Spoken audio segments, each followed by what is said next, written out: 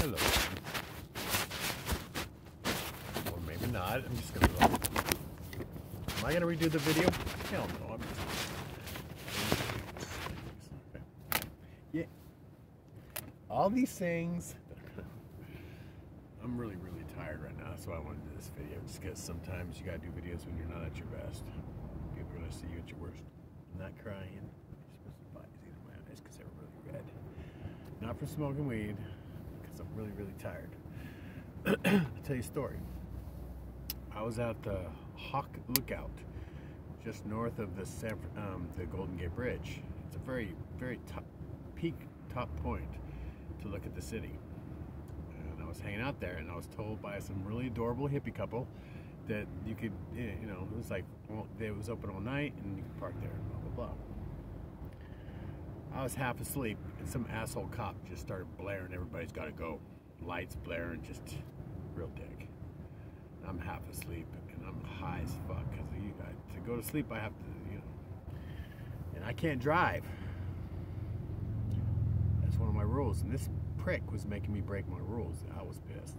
I was not happy about that. It's the first time this has ever happened. So what I did was I drove down the road. It was still in the park, to another outcrop lower down.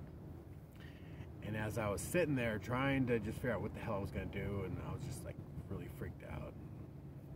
You know, just my whole body was just nerves were just frayed, right? I'm like, son of a bitch. I'm like, fuck it, I can't drive. I'm not driving, so he's just gonna have to kick me lower and lower until I get to the street or whatever. So I was trying to sleep. I might have gotten a couple hours, I don't know.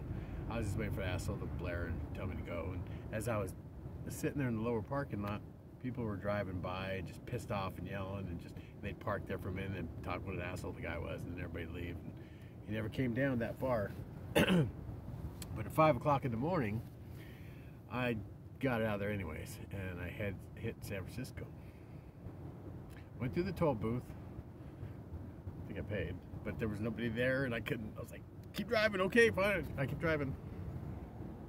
Anyway, so I'm in San Francisco. It's 6:30 maybe.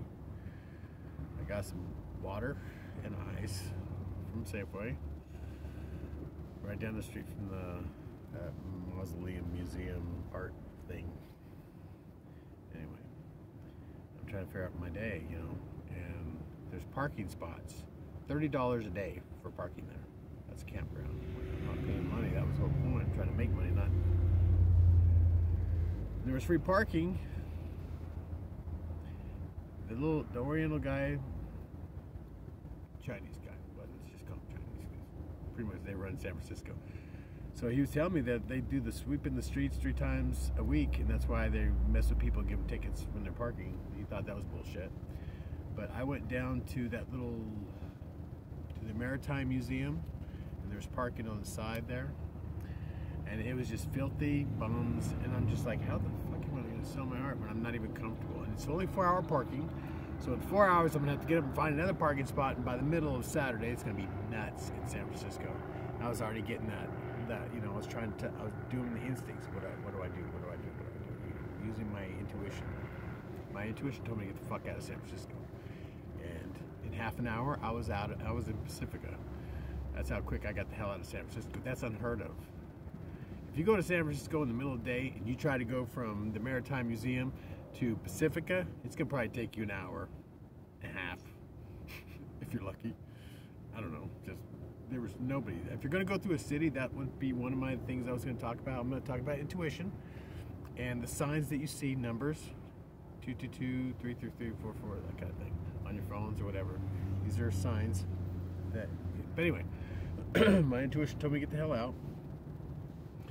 And yeah, and I did.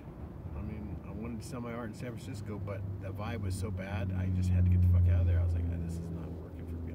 I can't sell my art if I'm so uncomfortable just being there. I mean, I'm stressing myself over shit I haven't even done yet. That's my way, though. I'm always trying to plan, look ahead, trying to do send the tentacles ahead of yourself to kind of see, you know, psychically look at the road ahead of you.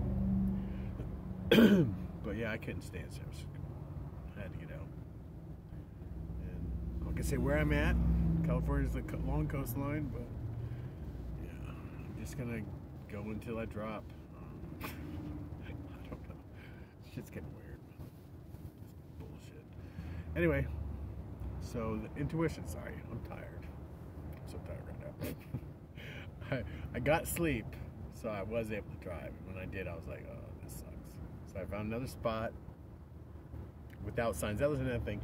Do not park. No parking. No parking anytime. No parking anytime. All over. From Pacifica to Half Moon Bay. Everywhere. On every fucking patch of ground off of the road. Literally driving into a state park on the sides, the dirt on the sides of the little stretch going into the front gate. Do not park. I mean, like, there was 100 on both sides. Like, you didn't get the fucking point. And they don't want us anywhere, apparently. If you're poor, they don't want you in California unless you're doing their dishes, scrubbing their toilets, or babysitting their kids. Californians are either super rich or they're getting the fuck out. That's what Californians turn into. It turn into the impoverished, and the super rich, like Nancy Pelosi and that douchebag Newsom. But I digress. But yeah, the rich people running the show, we're peasants, and they don't want us around their beautiful surroundings. What are you gonna do, right? I'm poor. Get over it. But anyways, let's go back to your intuition. These are things you need to work on. This is what I've been running on from day one. My intuition was telling me to get the hell out of Dodge, and I did. And I didn't look back. And I'm still running on it. And there's signs. Like one of my readers was telling me about, and this is funny, right before all that, she goes, and one of the things the spirits want me to tell you about is be careful of trespassing. And she also told me about pink flowers. Something about pink flowers. And the whole drive down Fort Bragg and into the coast and going back in, pink flowers on the sides of the road. Beautiful. They look like orchids. I even saw some today driving down after I left San Francisco. Those to me it's basically me saying that that's my intuition. That's the signs, the universe telling me I'm on the right path. When I see 444, I really get comfortable because that's, letting you know you're on the right path, doing the right thing. Intuition is important too, just the vibe you get, right? If the vibe ain't right, get the fuck out. That's like Miami Vice kind of shit, right? If you get a bad vibe, you get the fuck out of there. Sorry, pardon my French. I love old movies, especially anyway. So yeah, I'm tired. I'm gonna ramble for a minute, but anyway, yeah, you trust your intuition. You're an empress and an emperor. Blah blah blah. I love you. God loves you. The universe loves you. I want you to rock it. And follow your intuition.